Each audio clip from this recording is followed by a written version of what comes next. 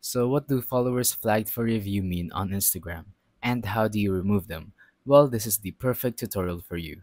Let's go ahead and open Instagram and then tap on your profile at the fifth button on the bottom right of the screen. So if I go ahead and tap on my followers, as you can see, under categories, there's accounts I don't follow back and there's flagged for review. If I tap on this flagged for review button, it's going to show me all of the followers that are on the review who follow me. So as you can see, there's actually a blue button that says remove all, or there's a separate button next to their profiles that I can simply tap to remove them one by one. Now, what do these flagged for review accounts actually mean?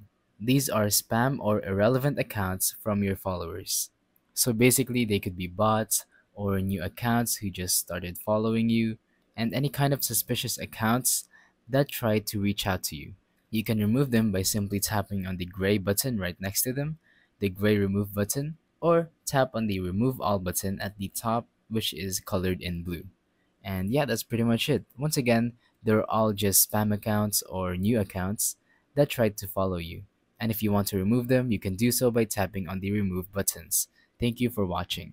Don't forget to leave a like, subscribe, and let us know in the comments down below if the tutorial worked or if you have any questions. Thank you and goodbye.